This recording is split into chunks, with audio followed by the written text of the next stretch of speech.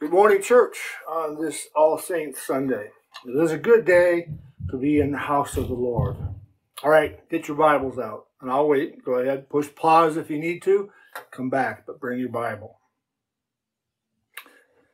If you haven't been following this preaching series and maybe doing a little bit of independent study on your own, then shame on you, really, because this is a fascinating book of the Bible.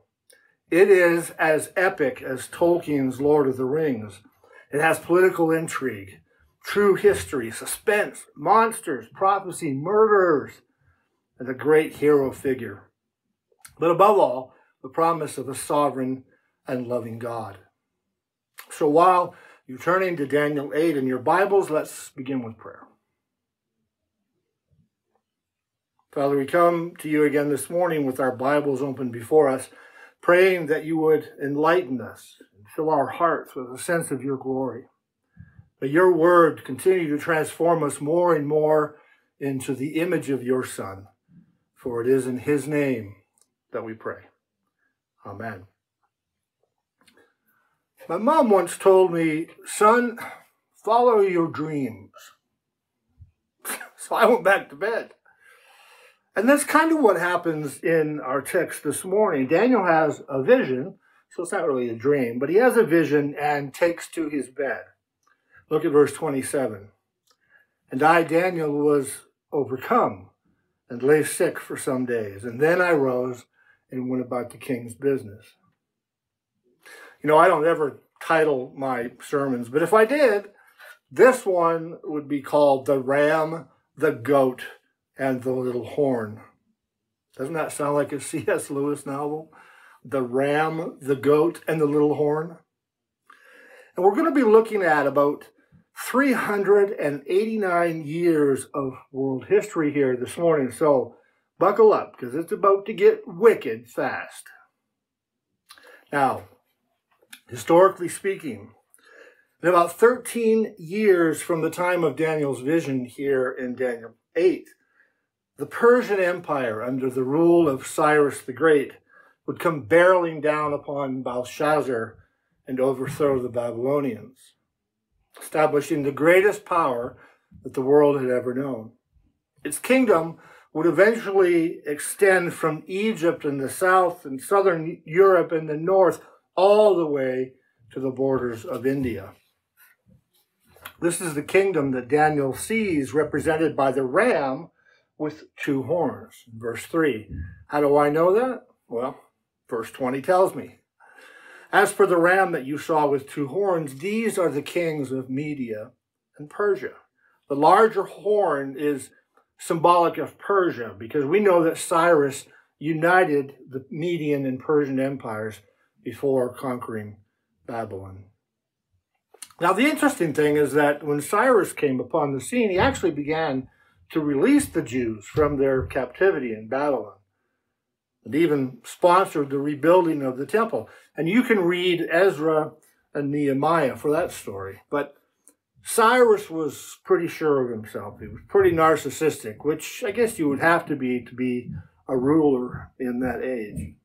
At the end of 2 Chronicles, and again at the beginning of Ezra, he is recorded as saying, "The Lord, the God of heaven, has given me all the kingdoms of the earth."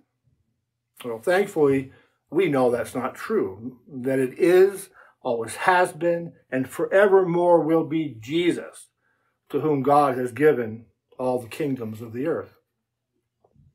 All right, so that's the first thing we see, the ram with two horns. What happens next? Verses 5 through 7. Daniel tells us that as he was pondering the ram, behold, a male goat came from the west across the face of the whole earth without touching the ground.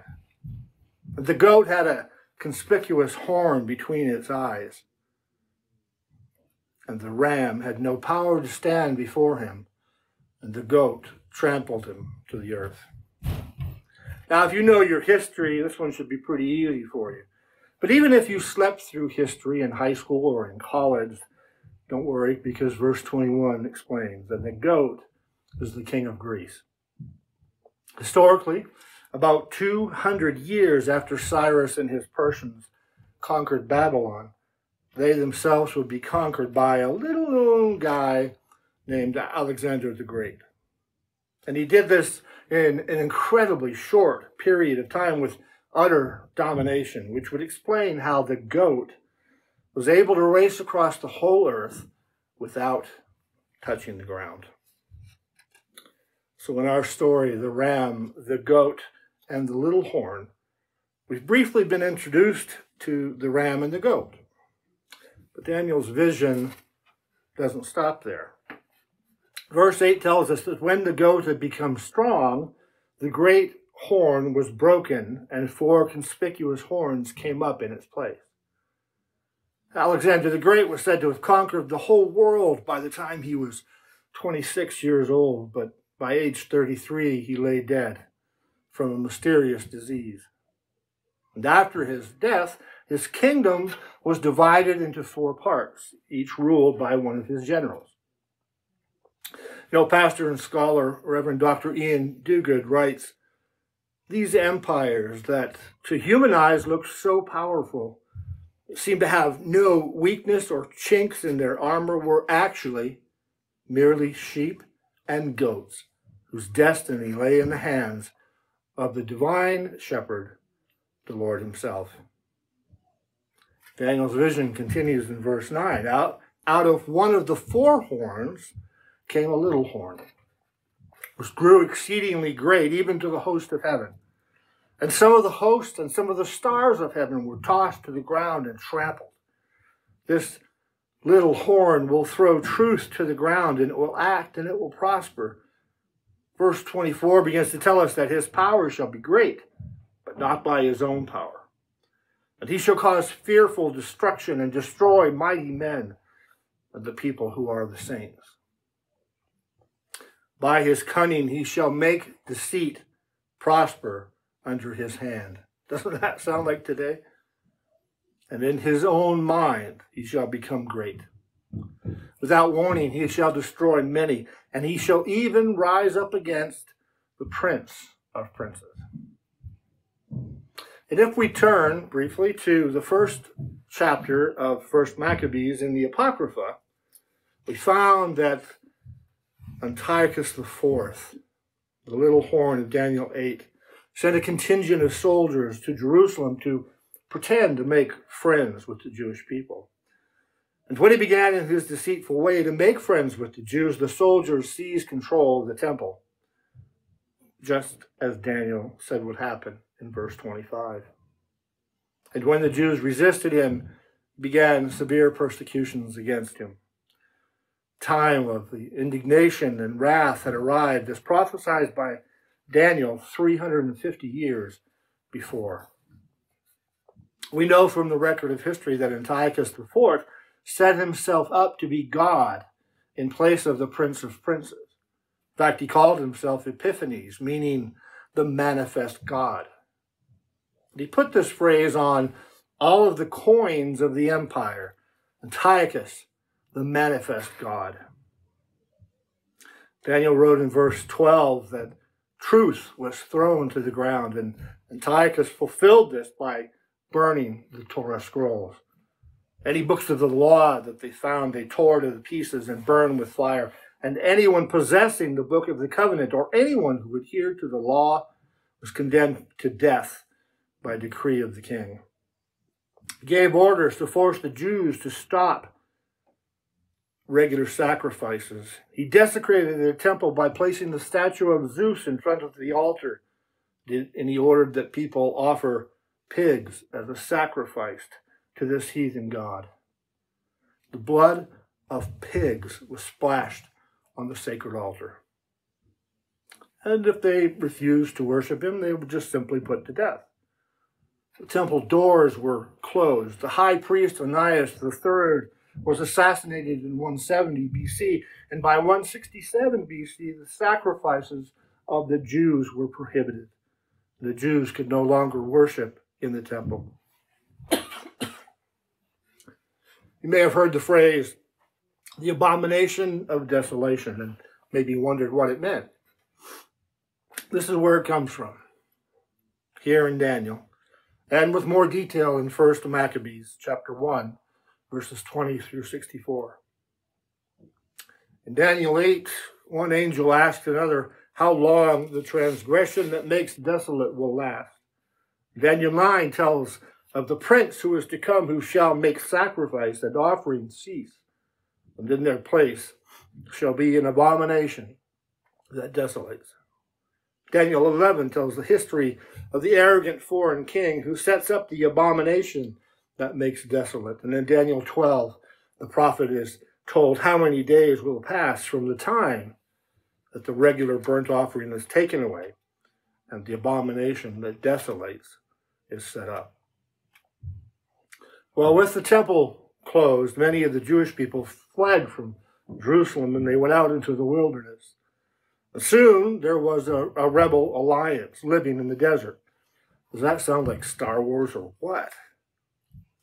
One man rose to leadership and he had 5 Jedi sons, the 5 sons of Maccabee, taken from the Hebrew word meaning hammer. The 9-year-old me wants that name right there, and y'all can just start calling me Mike Hammer. They started guerrilla raids in Jerusalem, attempting to win back control of the temple. And history records that in 164, the high priesthood was reconsecrated. Antiochus IV went insane and died. 3 years after the temple was closed, it was reopened by these Maccabean freedom fighters. According to 1 Maccabees chapter 4, verse 52, they reinstated the sacrifice on the 25th day of the 9th month, the month of Kislev, in the year 165 BC. That's how it ended back then. The Maccabee brothers stormed the temple, and when they got into the temple and restored it, they celebrated with a festival. And during that festival, they lit a lamp, and so they called this feast the Feast of Lights, or in the Hebrew, Hanukkah. This is referenced in John chapter 10 when Jesus went up to Jerusalem to celebrate Hanukkah, the winter festival. Hanukkah celebrates the historical account of the priests lighting the candle in the temple after it was reconsecrated. The candle was only supposed to last for 1 day, but this time it burned for 8 days. Well, was this just a legend, or did God truly intervene? You know, Jesus fed 5,000 men, plus their wives and children, with 5 loaves and 2 small fish.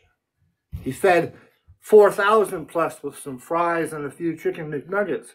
Was this simply creative portioning?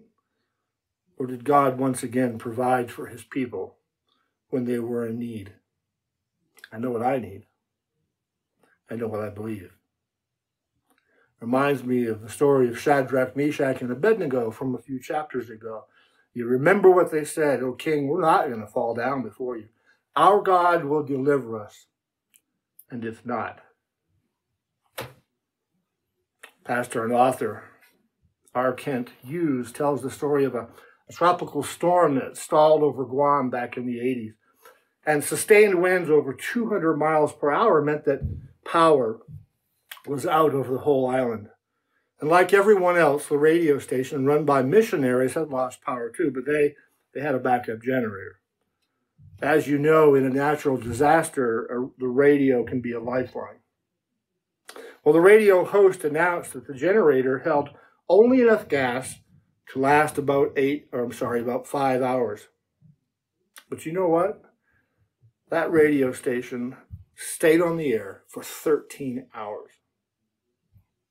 Maybe that's what happened to those candles when the Temple of Jerusalem was reconsecrated. Whatever the case, this is why Hanukkah is celebrated with an 8-candle menorah. It's an 8-day festival that Jesus himself celebrated. To this day, Hanukkah is celebrated on the 25th day of the 9th month, the month of Kislev, or our month of December. We have a wonderful Savior, Jesus Christ our Lord. God restored the temple and God restored his people. And that same God, if he is your heavenly Father, can and will take care of you. He is our King, and he will overthrow his enemies. The Westminster Shorter Catechism asks, how does Christ execute the office of King? And the answer is, Christ executes the office of a king by subduing us to himself and by ruling and defending us and in conquering all his and our enemies. Do you believe that? It's the Lord who sets up kingdoms and the Lord who tears down kingdoms, and nothing falls outside of God's providence. That's the message we hear in Daniel. That's the message in the story of the ram, the goat, and the little horn. The Lord sets up kingdoms, and the Lord tears down kingdoms, but the kingdom of God will last forever. And if this is the encouragement that we are meant to take away from this wild history, there's also an implied warning, best summarized, I think, in Psalm 146, verses 3 to 4. Put not your trust in princes, in a son of man, in whom there is no salvation. When his breath departs, he returns to the earth. On that very day, his plans perish. My dear friends, when we encounter hostility against God and his people in whatever form or fashion that might take, the temptation, I think, might be to give in as we find ourselves on the wrong side of history. But what Daniel reminds us in this vision is that the kingdoms of this world are perishable. And so put your trust in him alone. The Babylonian Empire, gone. The Medo-Persian Empire, gone. The Greek Empire of Alexander the Great, gone. The Seleucid Empire of the Little Horn, Antiochus IV, gone. The Roman Empire, gone. And the list goes on and on. And Dean Lane talked about this last week. We don't put our trust in perishable kingdoms that don't last, nor in cultural movements or trends that are bound to fade. The only way for us to ever be on the wrong side of history would be for us not to align ourselves through faith in Christ alone with the God who controls all history. Now, I've saved the best bit for last, not because I forgot it, but because I wanted you to take note of it. And so you realize now that I'm coming to the end of my sermon, so you're sitting up straight, pretending like you're listening after this whirlwind tour of world history. Now, this morning in our service, Mike Laverty actually read the Daniel passage, and he did a beautiful job with it. But he stopped halfway at verse 15. And so I'd like to finish where he left off. If you look at the second half of verse 15. And behold, there stood before me one having the appearance of a man.